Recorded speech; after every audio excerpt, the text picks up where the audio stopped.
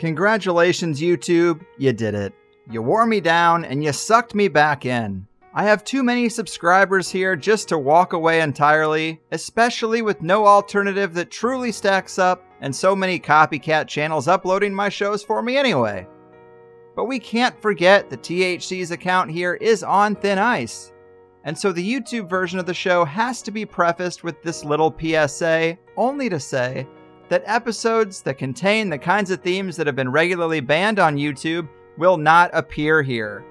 And even with that precaution, there's already enough in the archive to get us removed, so remember that the higher side chats could be banned or put in timeout again at any time. And I won't be able to tell you guys about it. So if you feel like it's been too long since you've heard from me here on this digital, dystopian, draconian, data mining monster of a police state seeking platform, your first step should be to check the highersidechats.com for the latest shows. All right. Enjoy. Brace yourself, because you're about to dive into another free first-hour episode of the Higher Side Chats, and we just want to let you know that whether you're looking for a companion through your paranoid insomnia, entertaining yourself through one of life's mundane activities, or trying to ward off the internal screams of all those sad, smothered souls around the office, THC is here. And you should know that every episode of the Higher Side Chats has an entire second hour for Plus members. Sign up at thehighersidechats.com and you'll get years of Plus show archives, lifetime forum access, a special invite to Greg Carlwood's monthly joint sessions, MP3s of THC music, bonus episodes, tour videos, and 10% off t-shirts, grinders, and whatever else ends up in the Higher Side store. It's $8 a month that you won't miss, so become a Plus member and treat yourself in these troubled times. Always action-packed and commercial-free, which means you'll unfortunately never hear my voice again.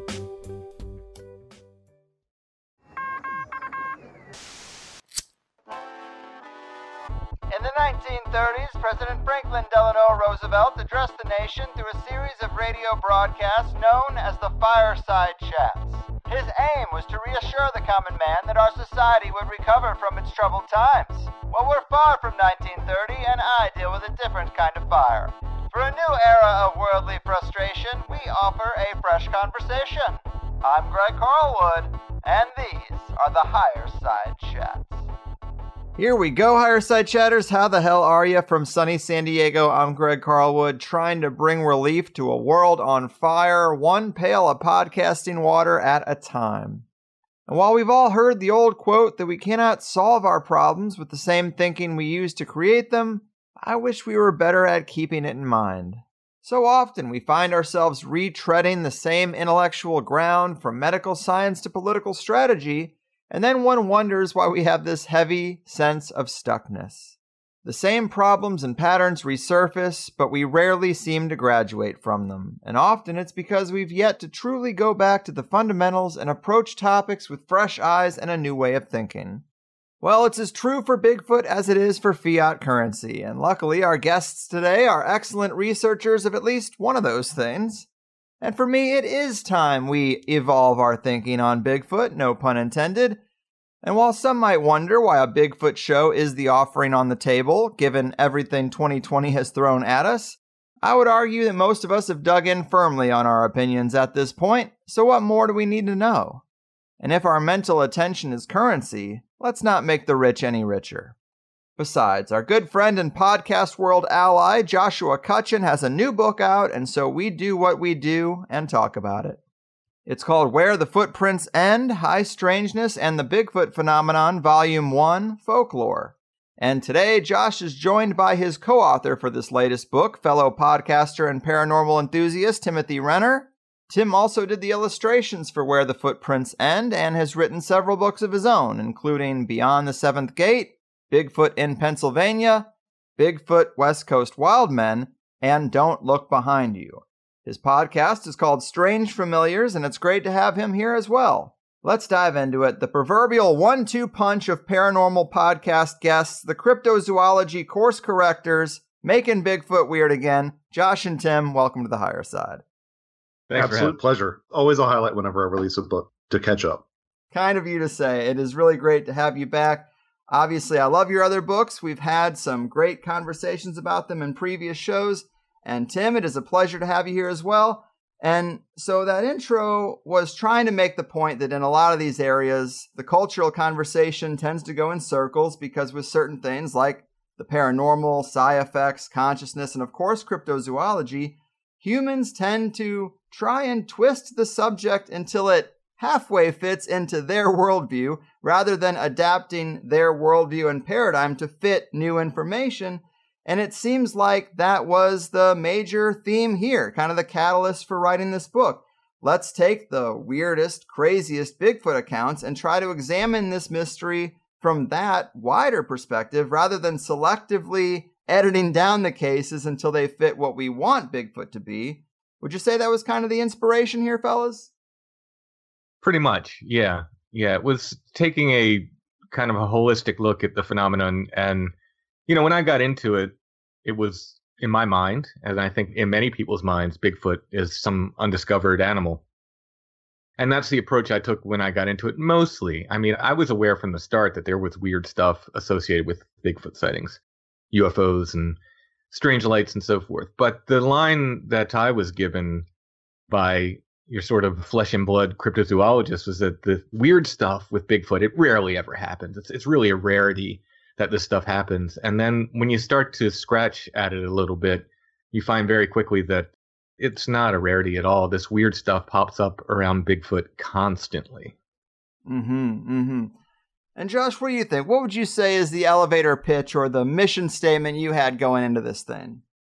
I actually was not at all looking into writing another book when Tim approached me about this. But when he made the pitch, I was like, okay, because I just had twins, or I was getting ready to have twins here.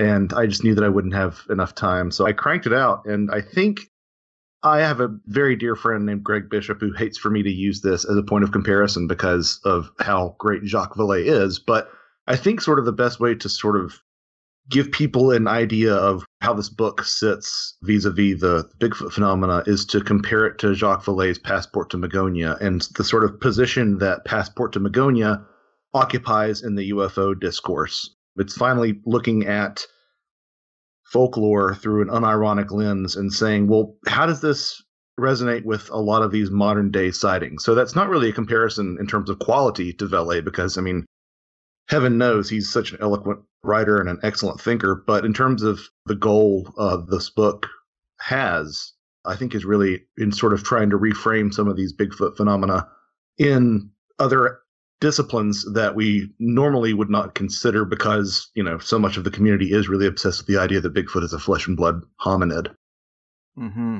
Yes, a worthy goal. Passport to Magonia moment for Bigfoot, as it were. Definitely a worthy goal. And I guess I would ask you guys, what you think it is that has kept this moment from happening sooner? Is it just humans getting in our own way again? I mean, how does this kind of stuff affect the cryptozoology community in particular? Same as the ufology community? I'd assume there's a lot of parallels, but why hasn't this community caught up? I think that there is such an earnest desire to be acknowledged by the scientific community that it becomes more prudent to throw out these high strange outliers than it is to actually try to engage with them. I mean, Bigfoot is a hard enough sell as a giant undiscovered monkey, and UFOs are a hard enough sell as being spacecraft from other planets. You can only compound the difficulty of trying to get people to engage with these topics by saying, yeah, and they also disappear. And, or, there's a lot of stuff in the UFO contact experience that looks like spirit contact. People really start to roll their eyes. And I really think it's from this real desire to sit at, quote unquote, the big kids table of science. I think that really is what motivates a lot of people. But, for me, and I think I speak for Tim in this regard too, it really is disingenuous to say we need to believe witnesses and then toss out, oh, well, the witness also said that the Bigfoot was holding a glowing orb or something along those lines. If you believe witnesses, you believe witnesses, full stop. Yeah, I think that's a great point. And Tim, I know you're out in Pennsylvania and you've written about weird stuff in that area before. This book relays a pretty wild Bigfoot sighting in the intro that pretty much checks off most of the weird boxes and sort of acts as the quintessential weird Bigfoot experience. Can you talk to us about this case a bit for people who have maybe been tainted by that selective editing process researchers have been serving them up in the past, and maybe aren't aware of how much context has been left out when we think about Bigfoot traditionally. Yeah, well, this was when Josh and I started writing the book. We had plenty of meetings back and forth, but I think pretty early on we agreed if there's one case that's sort of the best representation of the kind of stuff we're talking about, it's this case from Fayette County, Pennsylvania in 1973. And the case begins with a UFO sighting. A bunch of different witnesses, I think it's something like 10 different witnesses or something, see a red or orange, depending on who you ask, globe in the sky.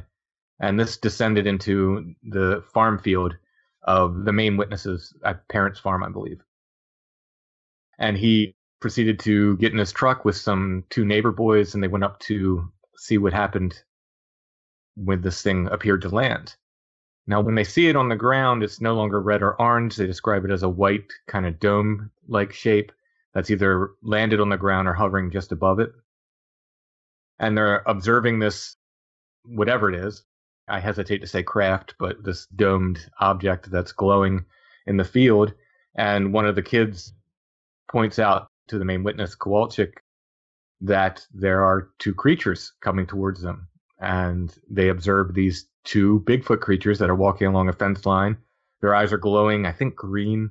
I deal with so many different color glowing eyes in the Bigfoot phenomenon. I sometimes forget which case has which color. And they're making these strange kind of bellowing utterances and sounds like a crying baby, I believe. And there's a smell associated with them that they said sounded like, I believe it was like burning, rather, it smelled like burning tar or something, some kind of bad. Yeah, burning rubber, I think. Yeah. And he proceeded to shoot them with no reaction, at least the first time he shot them. He shot a tracer above their head or alongside their head, and then one creature, he said it reached out as if it was trying to grab the tracer. And then he actually shot the creature when they considered to proceed to him. He said he was sure he hit it, but he said it sounded like it was firing into a pond. So it had this kind of watery sound that he fired into, and otherwise it didn't react. They got out of there, called the police. The police called an investigator named Stan Gordon, who is still investigating today, a wonderful investigator from Pennsylvania. And during this time in 1973 and 74, they were having a really big flap of UFO and Bigfoot sightings all across Pennsylvania. And Stan was the main investigator. He'd given his name to the police, so when the police got these strange calls or cases phoned into them, they'd often call Stan. I think this all happened about 10 at night, and Stan and his investigation team were out there by 1 a.m. The witness had proceeded back to the location with a police officer. When he fired into the creature, I think he said it bellowed and that dome-like shape disappeared. He said it didn't fly away, didn't take off into the sky, it just blinked out and disappeared. When the policeman went back with the witness, there was a ring glowing on the ground where this object had been hovering or where it was landed. That was bright enough to read a newspaper by, the policeman said. So it was very, very bright, still glowing there. They saw the creatures again. Kowalczyk fired again. This time the creature did react and kind of charged towards them, but they beat it out of there. So Stan Gordon's on the scene by 1 a.m. the following morning. They go back to the location with the witness. The witness has this event happen where he starts howling and roaring and sort of making these inhuman sounds, and he's running around like a madman around the field. And his own father said he thought that his son had been possessed by one of the Bigfoot creatures, the way he was acting. He eventually passes out. They help him from the field. He comes to, and one of the most interesting things is he comes to and they hand him his glasses, and he says, I don't need those. Like, he doesn't recognize his own glasses and says he doesn't need them. But when he was out in this sort of altered state or this fugue state or whatever he was in, he had a UFO contactee-like vision of a Grim Reaper type figure coming to him and telling him, the world's going to end unless mankind straightens out. And there's a kind of thing you've heard from UFO contactees again and again. His whole life is completely changed by this. He was not a believer in anything unusual or paranormal before this. And after this, he experiences different side effects and has these predictions of the future that come to him that seem to be coming true. And a few weeks after the event, he's visited by these two figures. One of them is dressed like an Air Force officer. Another's in a suit. And they either outright claim or at least suggest that they are there on behest of Stan Gordon. They show the witness some pictures. He said they showed him pictures of Bigfoot creatures and of UFOs, and they asked him if he would be willing to be hypnotized. They hypnotize him, and years go by. Some years later, Stan Gordon gets the idea that I want to hypnotize this witness and see if we can get any more information from him, and asks him if he would submit to hypnosis. And he says, well, you already hypnotized me, and tells Stan the story of these two strange figures, these men in black-like figures that kind of come and hypnotize him a few weeks after the event. So layers and layers and layers of strangeness all rolled into the single case. It's absolutely fantastic example of the kind of things we're talking about as regards Sasquatch.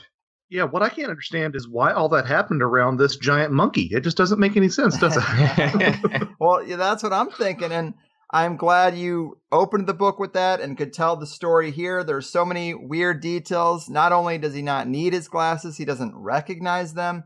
And the most interesting thing to me is those after effects. And I'm glad you highlighted those as well. I wonder how big the hole in the research is when it comes to following up on experiencers later to see if they did have prophetic dreams or a possession spell or an MIB visit. We don't typically think of it that way because, oh, you had a weird sighting of an animal. But no, if this is a paranormal cover for something strange, because if we're going to the Jacques Vallée thing, he talked about a lot of UFO things as a projection of some sorts. So if this is just another skin for some projection, then you would expect it to have the same effects later because it really affects people's consciousness in weird ways. And I guess I would ask, how big do you think that hole is? Do you think there's a lot of after effects in this field of research that have probably been missed that need to be reopened?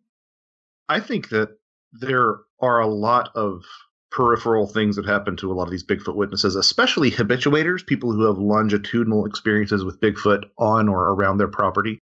I think that there's a lot of peripheral phenomena that get underreported. We're only sort of now starting to see the UFO community opening up about the high strangeness that surrounds all these UFO sightings. Now they're willing to talk about, oh yeah, after my experience, I had poltergeist activity in my house, or I had these profound synchronicities, stuff that doesn't really fit with the extraterrestrial hypothesis. And I think that the Bigfoot community is coming out a little bit more in favor of discussing those things. I'm reminded of my good friend Mike Cleland, who a long time ago said that, a lot of nuts and bolts UFO researchers won't talk about the weird stuff until you get them, to the bar after the conference and then get a couple of drinks in them. And then you start to hear these weird stories, these stories that just seem like they're more super normal or supernatural than they are, extraterrestrial. And the similar thing is happening in the Bigfoot community from what I understand. And I think that there was at one point, and there probably is still with these larger Bigfoot research organizations, an effort to deliberately suppress a lot of these strange aspects. But I think that, and Tim, feel free to confirm or deny this in your opinion, but I think that the community is becoming much more open about discussing these strange aspects. I don't know if this book could have been written 10 or 15 years ago. It should have been written 10 or 15 years ago, but you're It right. should, yeah. If it could have been.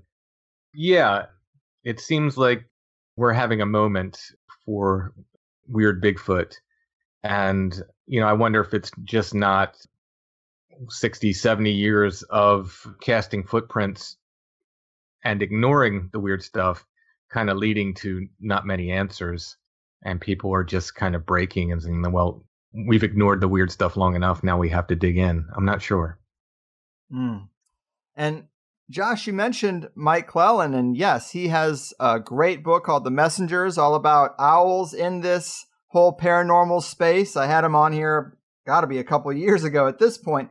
But another good point that comes up in your book that maybe even complicates things further is that there very well could be a wild man lineage or maybe just an archetype out there. But using the analogy that Mike uses in his work, owls are real, but sometimes owl imagery is also used by something else that's behind this weird stuff. And there could be a parallel there that maybe almost both are true in a sense. Yeah, I think you kind of have to at least entertain that idea, because as much as we're talking about the weirdness that surrounds a lot of these Bigfoot sightings, there are aspects of these Bigfoot sightings that are 100% out of any primate textbook. You'll see things like dermal ridges on, the footprints and mid-tarsal breaks, things that are very specific to primate anatomy. You'll find reports of people stumbling upon Bigfoot and the Bigfoot's hair standing on end, which is a common threat display. It's called pillow erection. The common threat display amongst higher primates. So obviously, there's got to be some sort of interplay with the natural world in this respect. I think I'm probably a little bit more charitable of the idea of a flesh and blood Bigfoot than Tim is at this point, even though I think I started out a little bit weird, and then Tim wasn't as weird, and then somehow we passed each other in the night, so that now I'm so somehow I'm kind of the one who's always willing to leave a foot in the door for the flesh and blood primate, because let's be honest, we don't really have an idea of what is going on. I think the most charitable thing that you can say is that if this is literally a undiscovered or a relict population of hominid, it has some strange attributes that we are just not prepared to discuss in terms of our current materials paradigm. Mm-hmm. King of evolution, if that's the case.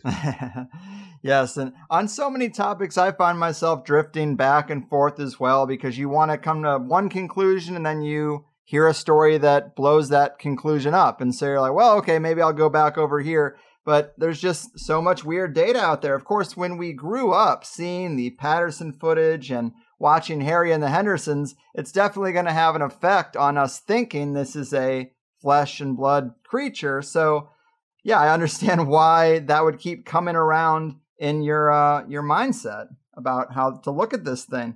But, man, there's definitely just too much other weird stuff that can't be denied. Yeah, we have to accept the possibility that there might be multiple scenarios at play, but just throwing out the strange stuff doesn't really do anybody any favors. Sorry, Tim, you were about to say something? Well, I was going to say the other thing that I was kind of told as I was getting into this and kind of poking at the weird stuff was that East Coast Bigfoot cases are weird and West Coast Bigfoot cases are natural animals. And the further east you go, the weirder the cases get until you get to, Pennsylvania, which is like king of the weird Bigfoot stuff. But it's really not true. There's weird Bigfoot stuff all over, including plenty of weird Bigfoot stuff from the Pacific Northwest. Mm-hmm.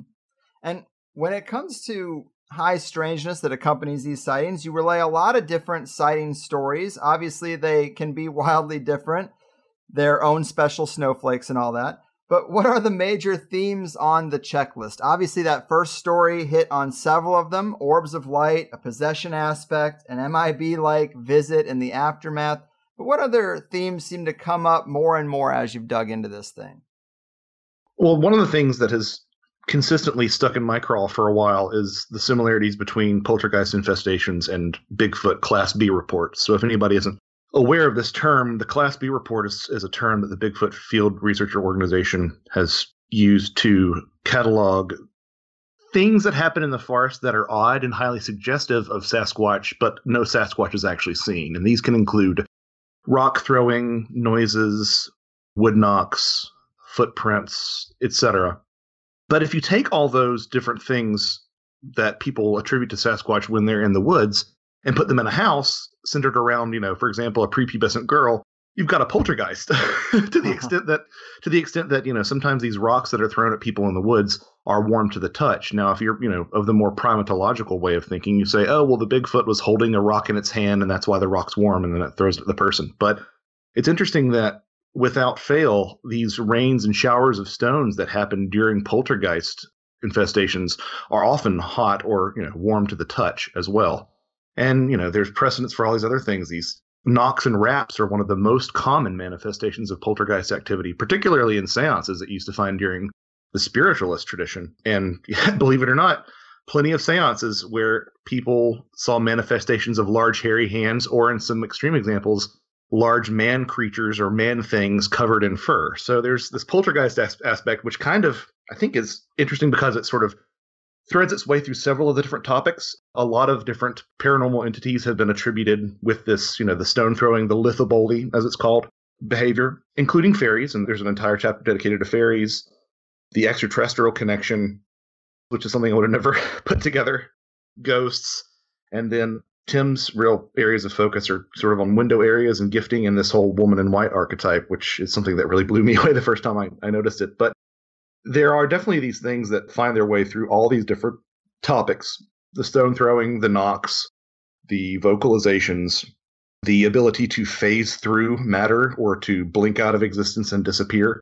All these things occur in each of these different subjects. Interestingly enough, another topic, why we haven't ever killed a Bigfoot is because in almost every account, I say almost every because there's some caveats to be made there, but in almost every account, people shoot at these things and they don't even react. It's not like they're injured or something. They just literally act as if nothing's happening.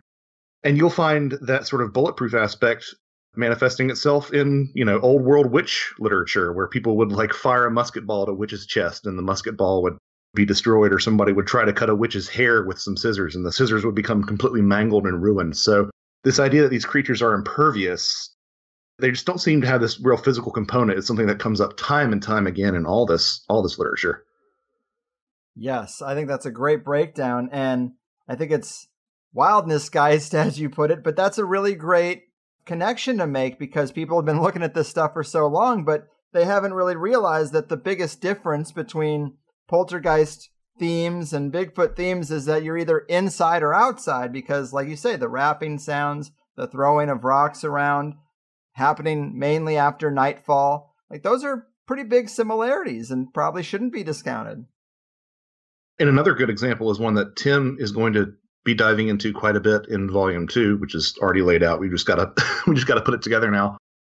Are these balls of light? You see a ball of light in the sky, it's a UFO. You see a ball of light dancing across the countryside in Ireland, it's a fairy. You see a ball of light inside an old house, and it's a ghost from a haunted house. And you see a ball of light in the woods, and believe it or not, there's actually a lot of connections between Bigfoot and these mysterious orbs of light. So I've often thought that it's kind of attractive to approach these ideas as sort of a paranormal possibility, that there might be one phenomena behind all these things. And I'm not sure. I like to leave some room for myself to be wrong on that. But I think at the very least, there is significant overlap in the Venn diagrams of each of these different topics. Mm-hmm.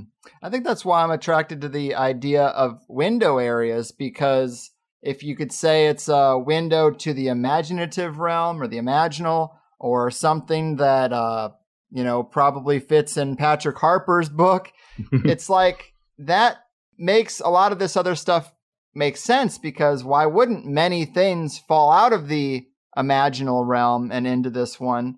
I don't know. That's kind of why I'm attracted to that idea, because everything is so varied.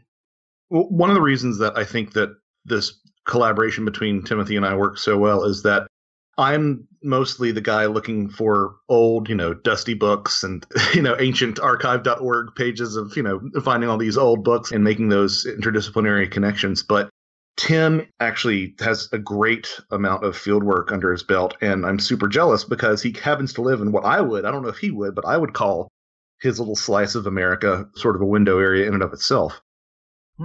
Yeah, I'm lucky to live where I live and be interested in this kind of stuff for sure. Well, that was going to be one of my questions for you. And our listeners would be extra interested because you are in Pennsylvania.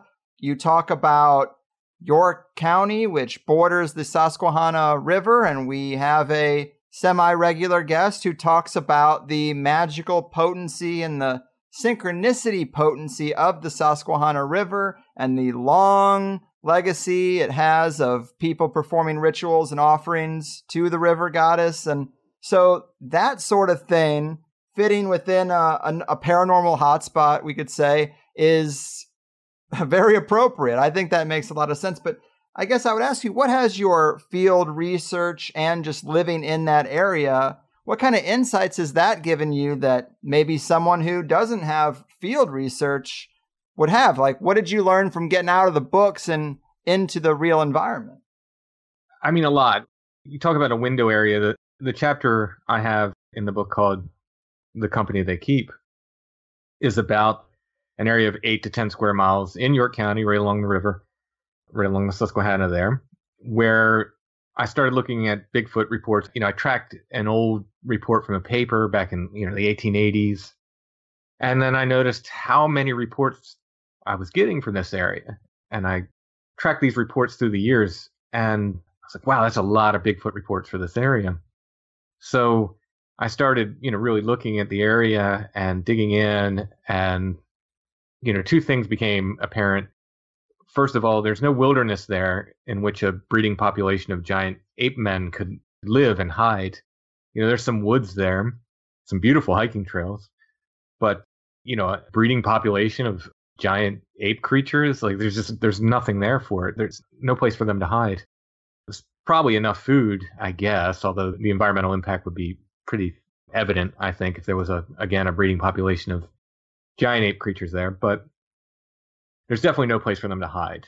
So I'm left with these questions like, well, what's going on? Like, are they coming through? Are they nomadic? A lot of the flesh and blood researchers, well, they're nomadic. Well, I'm getting reports from all times of year. So that doesn't make sense for a nomadic creature. Like, why are they there in the winter and the summer? And then I started noticing all of this other weirdness. As I'm looking at Bigfoot cases, I'm asking around in the area, and people are like, oh, yeah, my cousin saw Bigfoot here in 1975 or whatever, but this house is haunted.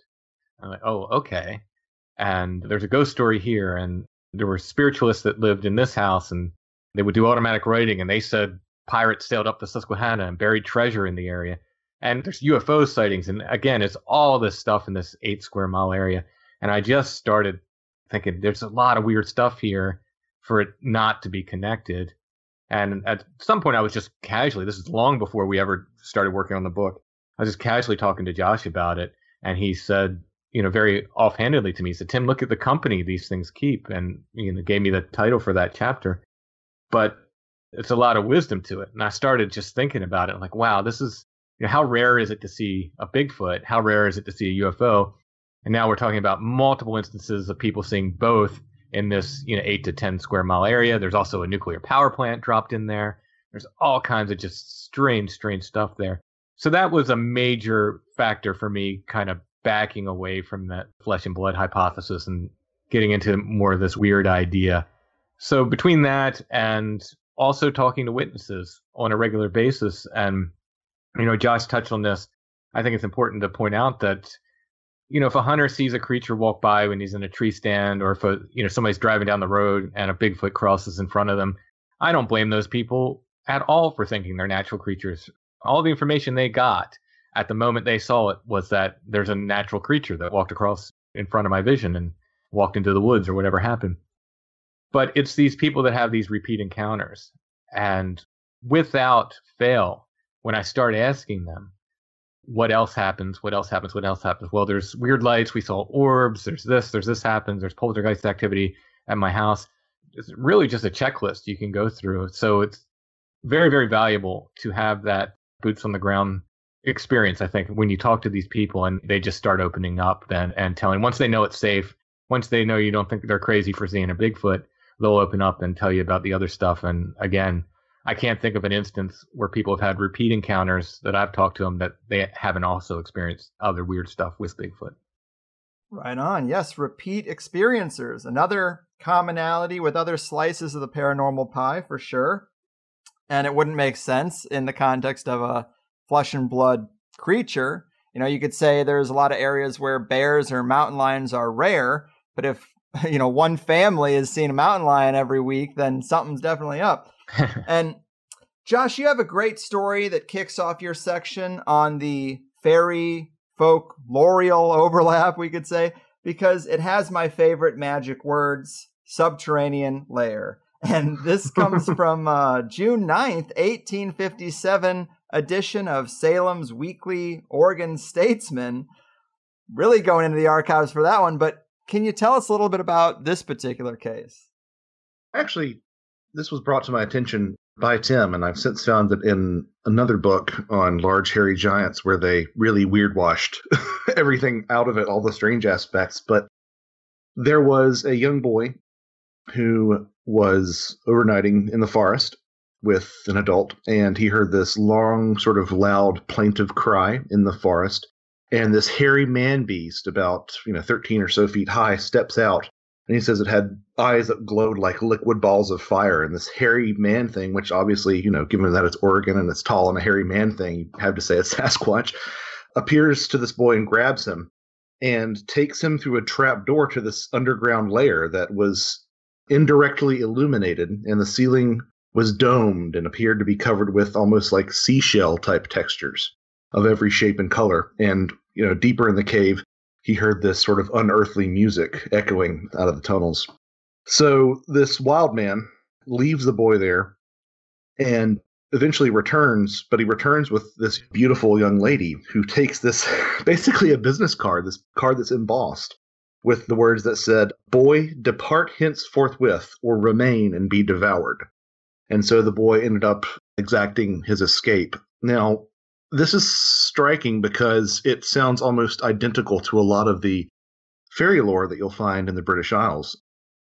Oftentimes, people would either stumble into or be abducted to fairyland, and while there, someone that they knew, typically a deceased friend, relative, or neighbor, would come up to them and tell them, "You've got to get out of here. Don't eat the food, or else you'll be stuck here." Their goal is to keep you here forever. So motivically, that lines up perfectly. You've got this sort of unearthly music floating through the air, and fairies love to make music, and oftentimes unearthly music that didn't seem to have a source would be attributed to the faithful. And also, I think that the description of this underground cave as being illuminated from some non-existent light source and being beautiful and domed has a lot of precedent, not only in the alien abduction literature, where you often find this illumination from no obvious place in this sort of domed circular area, but also a lot of descriptions of the space that you emerge into on DMT trips. This sort of very elaborate, almost like a domed, I want to say like a mosaic sort of ceiling. Yeah, like a Magic Eye poster. Yeah, exactly. So you put all these things together and then you throw Bigfoot on top and you're like, what are we looking at here? Now, I'm sure that a lot of people will push back and say, well, fairies were always small. And while there's some degree of truth to that, fairies were also shapeshifters. And there are plenty of stories of taller entities that fall under that fairy umbrella, like trolls and ogres and whatnot. Really interesting that a lot of the British folklore describes brownies in their ilk. So brownies, goblins, Peckemderlin, a lot of these different sort of small classes of fairies were described as being little short hairy men with these monkey faces. So again, there's a nice little Bigfoot connection there as well. And that rabbit hole just keeps getting deeper and deeper the more you peel away from it, to the extent that some people said you could summon fairies by knocking 3 times on a tree. And what do we see time and again in Bigfoot reports but are these wood knocks that people say are either Bigfoot knocking rocks together or Bigfoot knocking a limb on a tree to present these sort of knocks in the forest. So just, it's a rich vein of inquiry that I don't think a lot of people have really taken the time to look into. Yes, same shape for sure. And obviously, Josh and I have talked about this underground stuff before, but what are your thoughts on the subterranean aspect of this stuff, Tim?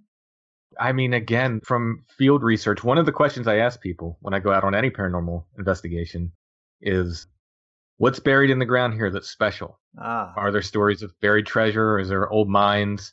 And a lot of the time, I can't put a number on it. I'd say 75% probably or more. You get these stories that people say, oh, yeah, there's a story of buried treasure, or, yeah, there's a lost silver mine here that, there's a legend in the neighborhood that there was a silver mine that people had dug here and then, it's not here.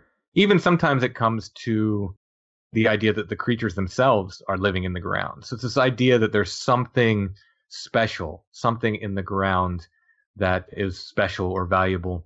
And I find it again and again. A lot of the places I investigate, they've been digging into the ground for hundreds of years. They're old mines and so forth. So I think there's something to it. There's really something to it. The idea of, again, it's something. It's not always gold that's buried in the ground, but it's the idea of something special, something valuable being in the ground. Yes. And again, that's a common folkloric trope. Not only the monster or the dragon guarding buried treasure, but also fairies and ghosts, which have multiple points of correlation with these Bigfoot sightings, would often be found lurking around these sites of buried treasure. I was astonished to find not only this correlation, which is another. So every now and then, Tim comes to me with this thing. Oh, yeah, Bigfoot and buried treasure. There's a connection there. I'm like, what are you talking about? And then I look into it. I'm like, oh, yeah, Tim, you're exactly right. So while not explicitly buried treasure, the idea of like mine shafts and whatnot.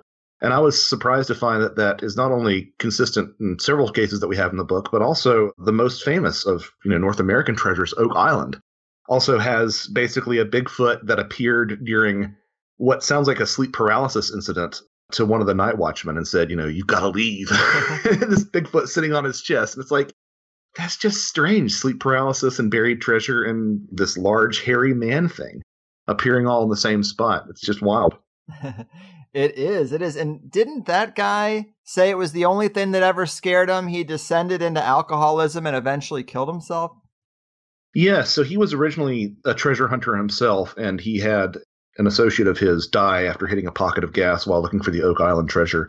And he was kept on as a night watchman. And one night, around 11 or 12 o'clock, he had this fire going, and he woke up and he couldn't breathe. And there were these two giant red eyes staring in his face. And the red eyes were attached to this curly-haired, covered entity that said, don't ever come back. It smiled at him, and then it just, blinked out of sight. And after that, he did have some serious problems with, anxiety and depression and alcoholism, which ties into another thing that you see that a lot of flesh and blood cryptozoologists like to sort of poo-poo, is this idea that there might be some sort of Bigfoot curse, that seeing or interacting with Bigfoot might manifest. And it's something of a trope that you have to sort of broaden your interpretation of what a curse might be. And then it starts to come into focus a little bit better. A lot of people say, oh, well, people see Sasquatch all the time and don't die. Well, yes, but people also see Sasquatch all the time and their lives are forever changed. You have people who have tens of thousands of dollars of hunting equipment, never wanting to go back into the forest. I think they would consider that a curse. In addition to stuff like alcoholism, which is a very common thing, people, not knowing how to cope with their world being overturned by seeing these things. And again, you find this in fairy folklore as well. The idea that you actually wouldn't even call them fairies. You'd call them the good people or the wee folk or something. You find a precedent for that as well in certain tribes, and for example, Alaska, who don't necessarily refer to their Bigfoot analogs by name either. They use euphemisms for their Bigfoot as well because they're afraid of, invoking their wrath. So, motivically, these things just keep on lining up. Mm-hmm. Yeah, great points. And Tim, I think you're right to ask what's in the ground around here. I think that's an awesome first question when you're investigating stuff.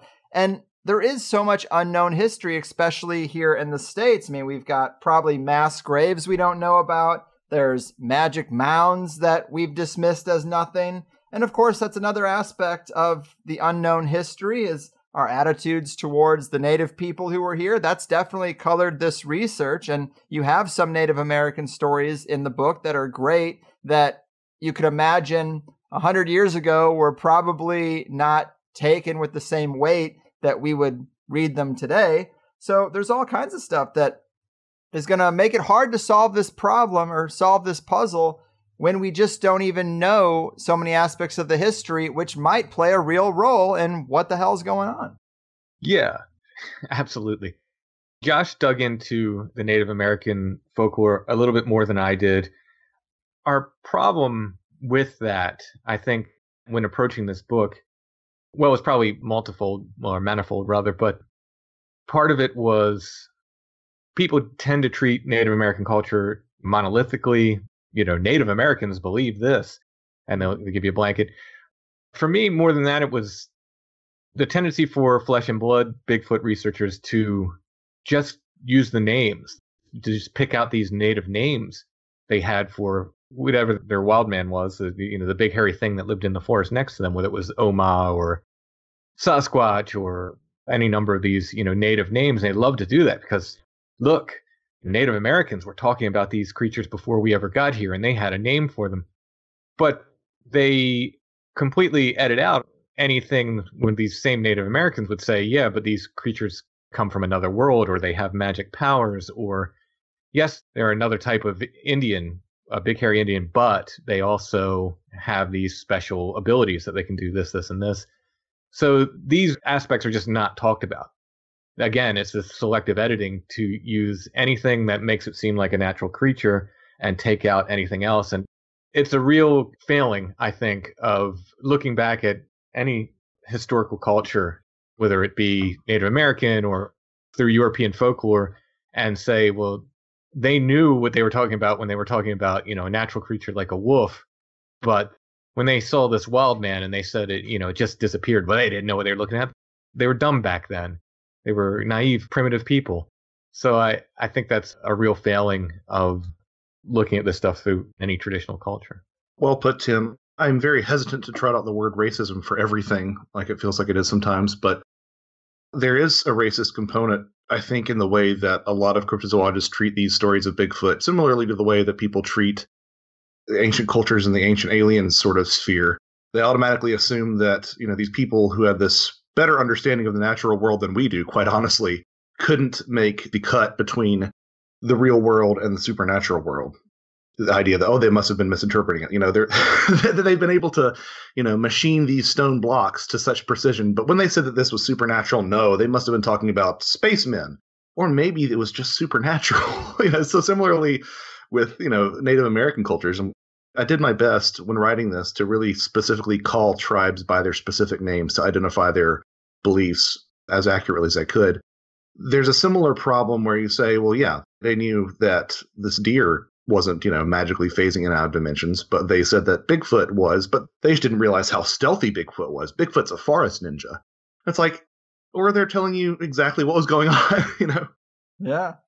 It's so true. Good points, guys. And there is an account in the book that I did want to highlight for a couple of reasons. One, it does touch on the fact that many Native American tribes seemed to have found a better context for Bigfoot than we even have today. And it's in a cave. And it also comes from the late, great Brad Steger. Pour one out in his honor. Brad was the man. But an 1888 diary shared with Brad has an entry where the diarist observed a tribesman in California taking plates of raw meat into a cave for an enormous, docile, hairy beast the tribesman called Crazy Bear. He said it arrived on Earth when a, quote, small moon piloted by humans descended from the stars. It's like, wow, that's something I wish we could ask a few follow-up questions on, right? Yeah, absolutely. But at the same time, it's one of those stories. You find similar stories throughout many different tribes describing these as being, for lack of a better term, extraterrestrial pets, or what we would probably call extraterrestrial pets. It's no real surprise to anybody who's listened to my previous interviews on THC that I am not especially affectionate towards the extraterrestrial hypothesis. So I still think that this is probably describing, in my mind, at least where I am right now, some degree of spirit phenomena. But you can't ignore the fact that a small moon piloted by people from the stars sounds a lot like a spacecraft. But you'll find that, these different craft described in these different tribes as like these large white birds or these large lights that leave these giant hairy things behind. Does that mean that, Bigfoot is an extraterrestrial scout? I don't know. But there are plenty of overlaps with Sasquatch sightings and what we would call the alien abduction experience. Some that I had really no idea were as prevalent as they are until I really got into it. But things like livestock mutilation, something that just blew my mind was the number of times that people have missing time in conjunction with their Bigfoot sightings. There was a famous podcaster, the host of Sasquatch Chronicles. When he first had his sighting with his brother, they were convinced that the entire thing should have maybe, at max, taken about 40 minutes. And then they got down the mountain and they found out that 3 hours had elapsed, which is pretty chilling, but completely consistent with the alien abduction experience, and before that, these visitors to Fairyland who thought that they were, dancing for 3 minutes inside a fairy circle, and it had actually been 3 days. You find these stories of Bigfoot and missing time actually are not as uncommon as one would assume. Some people try to explain this away by saying, when you're under, tense situations, time seems to speed up, but literally laboratory experiments on time perception show that the exact opposite is true. Stress actually tends to slow down one's perception of time. Anybody who's been in a car accident can attest to that fact. Yes, well, man, the alien pet hypothesis might be my new favorite. And, if we were engineered as a slave species, as some people say, well, these aliens might have kept some around to run the ships, or the program could also still be going on. Or maybe when space Bigfoot go feral, they lose all their hair and they become human beings. Who knows? Right. A lot of possibilities. And so here's a question for each of you, but this book is largely about taking this Bigfoot research conversation forward and bucking the same old Bigfoot 101 stuff. What would you guys consider to be the most cutting edge thoughts and ideas on the Bigfoot phenomenon? Oh boy, Josh? Outside of the alien pet hypothesis, of course. Yeah, I mean, there's so much going on with this. From the idea of interdimensional stuff to people like Ron Moorhead, who I like a great deal, and he's done some fantastic work, but his attempts to use quantum physics to explain how Bigfoot could still be a natural creature and do all these weird things, which, again, Ron's done some incredible work, but I just think quantum physics is a little bit deeper, I think, than most people grasp. And with most people's understanding of quantum physics, you might as well say it's magic. Josh had a great quote that he thought I said, which I absolutely did not. Someone said it, that if you think you understand quantum physics, you don't understand quantum physics. It's something along those lines. But we remain very agnostic on these different theories because at the end of the day, we don't know. The most exciting stuff for me is probably like what Patrick Harper's doing, the idea of these daemons, as he would call it. For me, it's a little bit more Jungian, I guess, the wild man archetype, the idea that it's just something other that's always been next to us. And that's probably where I'm going in the future of this stuff. The idea that the wild man archetype is very exciting to me. But who knows? Maybe someday we can get some kind of proof that this thing is stepping out of another dimension or aliens are dropping them off and so forth. But that's why, again, Josh and I remain pretty agnostic. No point in this book or in volume 2 are you going to hear us say, well, Bigfoot comes from another dimension, or Bigfoot is an alien, or Bigfoot is a ghost. It's just, we're not saying that. We're just pointing out how these things are alike, how Bigfoot does act like a ghost or act like a witch, etc.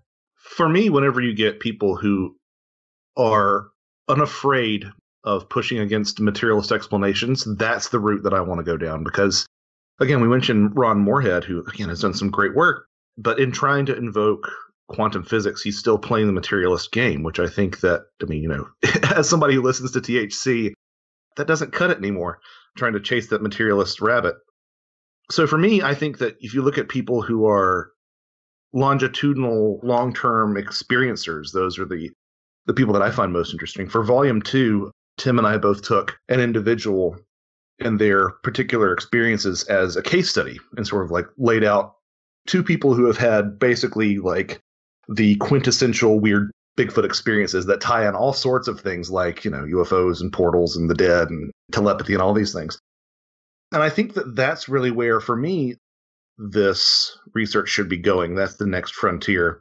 Having said that, there's a growing acceptance of using voice box or spirit box or ghost box devices in Bigfoot research, and they're getting some interesting results of that sort of being a way to communicate with something that sometimes says it's Bigfoot. Is it? I don't know. I mean, as Tim pointed out one time, that could be your subconscious saying that it's Bigfoot. You could be the one manifesting that yourself. So, yeah, but I think that thinking about these things obliquely and drawing on tools from other disciplines like ghost hunting, I think is probably going to yield more successful results than a lot of people who are tied up in the flesh and blood hypothesis would like to admit. Mm-hmm. I like both those answers. Yeah, maybe it is just being unbiased and open to all possibilities and taking an honest look at the comparison to wider paranormal themes and just not trying to force anything to fit, but being honest about things that do. Yeah, I mean, I used to say maybe they'll roll a body into a lab one day and my job will become easier.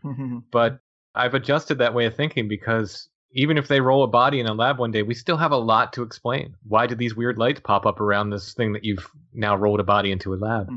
I don't have a lot of confidence that that's ever going to happen because, as I get into in volume 2, there's been many, many people who have claimed to have captured or killed one of these creatures over the years, and without exception, 100% of the time, the bodies are gone. They're missing. They're unavailable to us. Whether it's they're taken back by the creatures, supposedly, and buried or whatever Bigfoot is supposed to do with their dead, or a mysterious black van pulls up and takes the body away, or, a spaceship comes and levitates the body into a UFO or whatever the case, however they disappear, it doesn't matter. The bodies are gone. 100% of them are gone. So I don't have any real confidence that we're ever going to have a body. at least not for any significant amount of time. I agree with you. I do get the sense that there is something bleeding in from another dimension of some sorts, and sometimes the window can close and something can get stuck here, but I feel like there's an agency of some kind, maybe a paranormal one, that very closely monitors when stuff does get stuck here. Or maybe it dissipates on its own, but we do have these visitations from MIB kind of people that suggest to me that they're very much like, okay, what did you see and where is it? Like, what are your conclusions here? Are you going to be talking about this a lot? You know, that kind of stuff. It seems very heavily managed. The Bigfoot world has a Man in Black analog in the form of these two fellows that claim to be from either the Department of the Interior or another government organization that tend to show up. It's the same two guys that show up all over the country and have been for years. One is a very large fellow. They describe him as 6'9" or taller. Big biker looking guy in a flannel shirt, and another guy in a suit. They tend to show up and sort of act as the Bigfoot world's Men in Black. I get into this in volume 2. But there's a problem with evidence in general, in that our best evidence for Bigfoot, and it's very good. If you look at the footprints, especially the work like Jeff Meldrum has done, these are really, really good casts of footprints. Some of them, not all of them, but some of them are very, very good. And they show dermal ridges and mid-tarsal breaks and all this anatomy that, you know, Jeff Meldrum, as someone who specializes in like primate locomotion and primate foot anatomy and so forth, he can look at these casts and say, like, yes, something alive left this footprint, and here's why, and here's all these great details that, you know, unless you're an expert on his level, you'd never be able to fake. But in terms of, and I always frame this in terms of saints' relics because it's just easier to understand. So if you have a fingernail or a piece of hair from a saint, that's a primary relic that came from the saint's body. If you have, you know, a piece of the saint's prayer cloth or something the saint touched, that's a secondary relic of a saint. So the best we have for Bigfoot, the best evidence are these casts, and they're all secondary relics. Any kind of primary relic we have from Bigfoot, whether it's hair samples, blood samples, all this DNA evidence, always, always, always is contested. Never is there one case where somebody has a hair that you can get experts to line up on and say, yes, this is a hair from a Bigfoot. You will get experts to line up on both sides. Yes, this is something strange. Oh, no, this is something, you know, perfectly explainable. Same with the DNA evidence. The DNA tests have been all over the place. The one that Melba Ketchum did was absolutely flawed.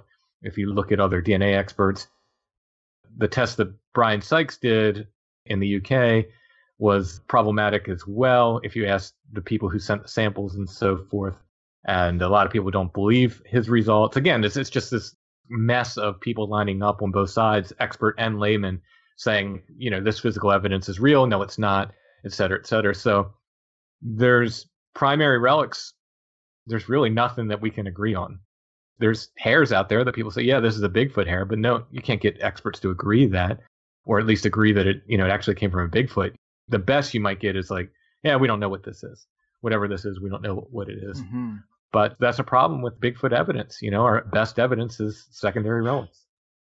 I like the relics analogy because, and I sometimes think that it is similar to the placebo effect, where we have the ability subconsciously probably to do all kinds of stuff, but we need to put it on something else. So, you know, you take a pill and then you're like, oh, that pill healed me, when really it was just a sugar pill. Obviously, we all know what the placebo effect is, but similarly, there could be artifacts where it's like, oh, this is the spear that pierced Christ's side. And someone with a lot of religious conviction could touch that and then all of a sudden have a spontaneous experience, an ecstatic experience, or have a healing happen or something like that. And sometimes these artifacts do turn out to be fraudulent, but yet they still have insane effects. I find that interesting. I think that's a clue that the consciousness of the individual is a key component here. Absolutely. You know, it's funny, on at least one of our other interviews, some commenters came in and were like, Jungian archetypes, this is silly. And I'm like, honestly, it's not that we're saying this stuff is made up, but it can also be, you know, generated internally and also be real. You know, similarly, I got some pushback at one of my talks for discussing, you know, a lot of these bits of physical evidence and then saying, well, Bigfoot might not be a flesh and blood creature. They're like, well, how does it leave hair and how does it leave blood and scat and footprints? And I said, well, if you look at, the parapsychological literature, I think we can all agree that ghosts are not tangible and physical, yet if ghosts do exist, they apparently can interact with the physical world just fine. They can leave behind handprints and writing on walls and slamming doors. Similarly, if you look at psi phenomena, that's entirely internally generated, but can also have an impact on the physical world as well. So I think that people need to I would encourage people who are interested in these topics to stop thinking about things as this false dichotomy of real or not real or physical or, non-physical. And I think that your very astute point about comparing the revelations that people have when encountering relics of any sort of numinous origin, comparing that to the placebo effect, I think is very astute in terms of the fact that something about us plays a very strong role in these encounters. And if that so happens to mean that inside of us, we each have a wild man waiting to get out and, we project that into the woods and that's what we end up seeing, maybe that's it. I mean, all I know is that, what is it now? 70 years, at least in this country in terms of popular culture, 70 plus-ish years of trying to prove this thing as a large hairy hominid really hasn't gotten much of anywhere. Yes. Well said. And as we're kind of getting to the end of the road here, I figured maybe we could close this out by all giving a favorite story of some sort. I would probably pull this one from your short section on healing and spirituality. I loved this story. It says, Yakima Indian Fire Guard told investigator W.J. Vogel that, quote, a large man with red eyes came to live with the tribe. Whenever any of the Indian people became sick, he would heal them. When the large hominid noticed his own health failing, he asked the tribe to take him to a specific location where he died, and a large flying object came down from the skies, put his body on board, and flew off into the sky. I mean, wow, again, what the hell? That's a pretty fun one, but do you guys have personal favorites we haven't touched on? I kind of want to talk about Ape Canyon, but Tim, that's kind of your thing. If you want to, if you don't want to use that as an example, I'll use Ape Canyon as an example. Go ahead, you take Ape Canyon. So, for anyone who isn't aware, Ape Canyon is a very famous encounter with Bigfoot in 1924 near Mount St. Helens. The short version that you get, and it occurs in a lot of Bigfoot literature, especially flesh and blood literature, is that Beck and several other miners were trapped in this cabin in the mountains, and they were basically assaulted under siege by these large, hairy creatures that were throwing boulders at the cabin. If you sort of unpack Beck's account, it seems like maybe it was just throwing rocks at the cabin, but the other thing that's interesting is that it's another classic example of this weird washing that we see time and again. So people tend to focus on that Bigfoot assault, but what they don't talk about is the fact that the miners were led to their claim by a white arrow in the sky. They don't talk about the fact that among the sort of spirit guides that they encountered, one was a Native American man, and the other one was a female entity that is not described, but is named Vander White. So you have that lady in white connection there as well, which they actually ended up naming the mining claim after, the Vander White mining claim. But even curiouser, people don't tend to talk about that just before their attack from the Bigfoot, that several of the miners actually saw a pair of large Bigfoot footprints on a sandbar that was, what was it, 100 feet from the nearest shore? I think they said it was at least, I think it was in the middle of an acre-wide sandbar, they said. So a huge sandbar. And the quote was that, it almost looked as if something dropped something down and then picked it back up. And then, people don't tend to address the fact that there were reports that occurred during the Ape Canyon sighting as well. Literally a pencil appeared in Fred Beck's hand. Now, some people have liked to sort of criticize Fred Beck because even though he is the primary witness of the encounter, he had a long-standing history of being involved and being interested in the paranormal. But at the same time, if you believe witnesses, you've got to believe witnesses. And Fred Beck never once assumed that these were giant monkey men. He always assumed that these were somehow some type of entity that had one foot in our world and one foot in the other world as well. It's amazing to me that this Ape Canyon story gets so sanitized and that there's all this real absolute high strangeness that surrounds the encounter that people just don't tend to talk about because it doesn't fit their pre-existing hypothesis that we're dealing with a large relic hairy hominid. So I have a real soft spot, let's say, that I nurture for the Ape Canyon case. Yeah, I'm really glad that was the one you chose, because that is one of the rare stories you could bring up where I actually have some context. Because when I was up there in Washington, Ape Canyon butts up against what they call Ape Cave, which is a 12,000 foot long lava tube. I think it's the largest known lava tube in the United States, and I have walked it. Nice. And it is the longest underground walk I've ever had. Actually, I think it's the only underground walk I've ever taken. But the whole time you can see these little ridges, and it's like I can almost see in my mind's eye some Bigfoot staring at me. It was a pretty cool experience, but I didn't know that added context about the story either. I only really knew about them throwing the rocks against the cabin and stuff like that. So yeah, that is definitely interesting. And it is a place where it does seem like a perfect setting for some kind of paranormal experience. Of course, now there's so many people going up and down the cave that, it's not quiet enough to really see anything or have an experience like that. But it could be a window area. I definitely like that story. But Tim, what you got? Well, it's so hard to pick one story. I mean, the opening story is a favorite, obviously the one we talked about, the Fayette County, Pennsylvania story we talked about in the beginning.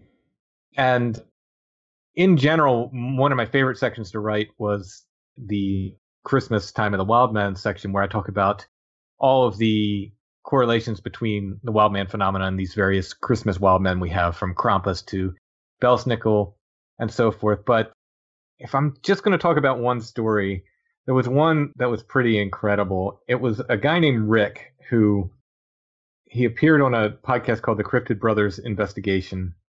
His encounter took place in Woodville, Texas in 1978. He was driving about 2:30 in the morning. He comes up over a hill and he hits something. And he said it spun his truck around, whatever it was so big it actually spun his pickup truck around. He gets out of the truck and he thinks it's somebody in a Halloween costume.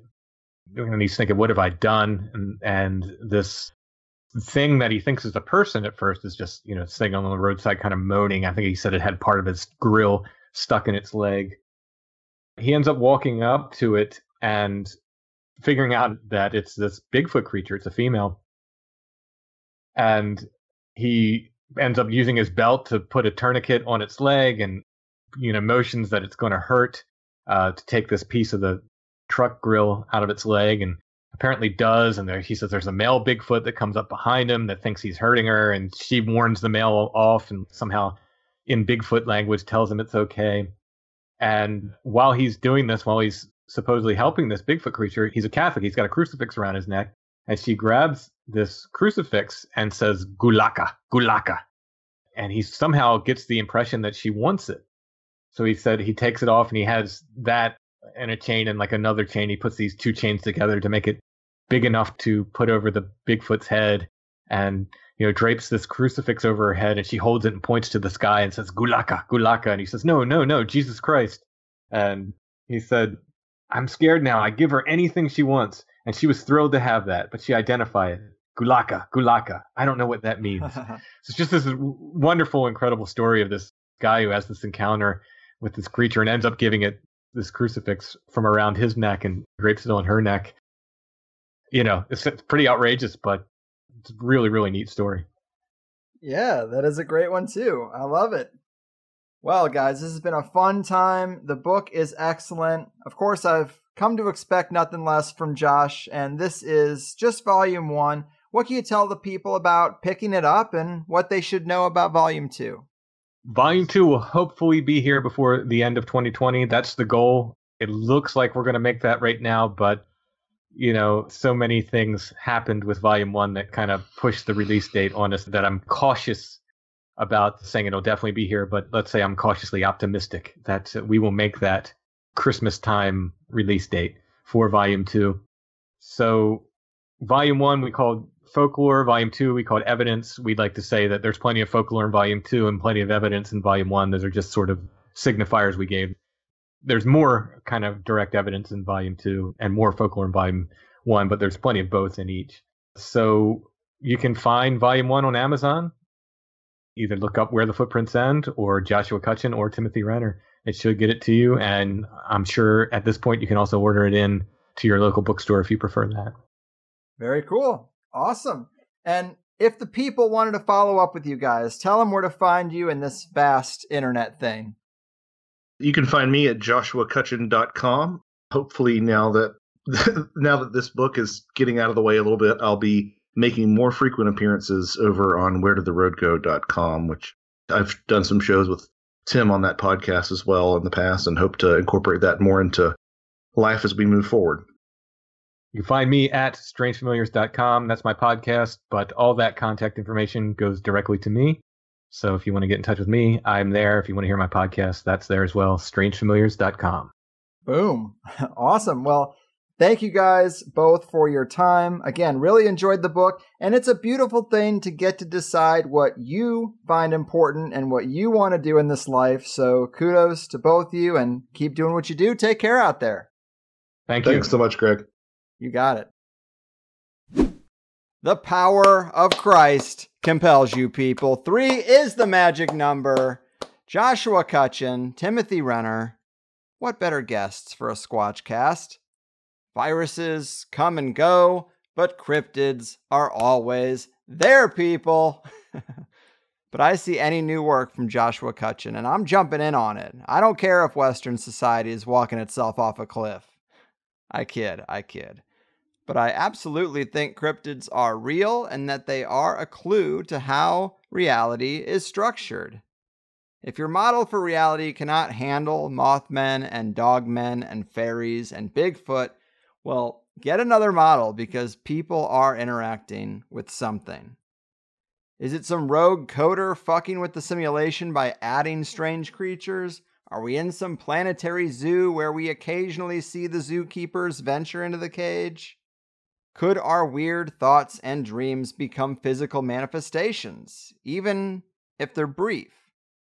These are big questions, and they are about much more than a monkey man in the woods, as Josh might say. So I do think this kind of research is profound and also timeless, because these mysteries will long outlive Bill Gates or Donald Trump or Jeffrey Epstein for that matter. But I loved it, I needed it, and I only want more. I hope you feel the same. And if you only heard the first free hour of the show, I hope you're compelled to sign up for the Higher Side Chats Plus. You're only hearing half the show every week if you're listening to the free show. It is how I pay the bills, but more importantly, it's more Conspira info paratainment for your very hungry brain, which has to be getting tired of the beat of the same 5 drums all throughout this chaotic year. In today's Plus show, we talked about thoughts, the imaginal and realness, feeding unseen forces, sacrifice and spiritual bargains, gifting, offering and intention, Bigfoot in the grimoires. I absolutely think it's possible that cryptids are just ritual manifestations that got out of the circle, or things that jumped through a summoning that wasn't properly closed. I'm all into that. We talked about Bigfoot and the woman in white, Bigfoot logic and intelligence, telepathic Bigfoot messages, and the UFO Bigfoot overlap. Lots of fun stuff. And of course, stories, which are my favorite part of these kinds of episodes. And the book obviously has way more than we could ever talk about, but subscribe to the paid second hour because you like it and you want to double your experience, double your fun, if for no other reason. But Where the Footprints End is such a great title for this book, and I was very happy to have them on. The next show is also with 2 guests, but for the people who don't like racial history and that kind of stuff, they're not going to like that episode. But we're going to get crazy after that, I'm thinking. I really liked Bruce Fenton. I really liked today. And I just want to get back to being all over the map. And I think once we get through a couple I have recorded, we got just the guests on the schedule to do that. And I guess I'm getting out of here. I hope you're all staying sane and being your best selves. I declare this meeting of the Midnight Society closed. I've done my part. Your move, cryptid hunters, MIB-like agents, and secret keepers of the cult of Squatch. Your fucking move. Woke up this morning with light in my eyes, and then realized it was dark outside. It was a light coming down from the sky. I don't know who or why. Must be those strangers that come every night, whose saucer-shaped light put people uptight. Leave blue-green footprints that glow in the dark. I hope they get home alright. Hey, Mr. Spaceman, won't you please take me along? I won't do anything wrong. Hey, Mr. Spaceman, won't you please take me along the high side? Woke up this morning, I was feeling quite weird. I had flies in my beer, my toothpaste was smeared. I opened my window, they'd written my name. Said, so long, we'll see you again. Hey, Mr. Spaceman, won't you please take me along? I won't do anything wrong. Hey, Mr. Spaceman, won't you please take me along the high side? Hey, Mr. Spaceman, won't you please take me along? I won't do anything wrong. Hey, Mr. Spaceman, won't you please take me along the high side? Won't you please take me along the high side?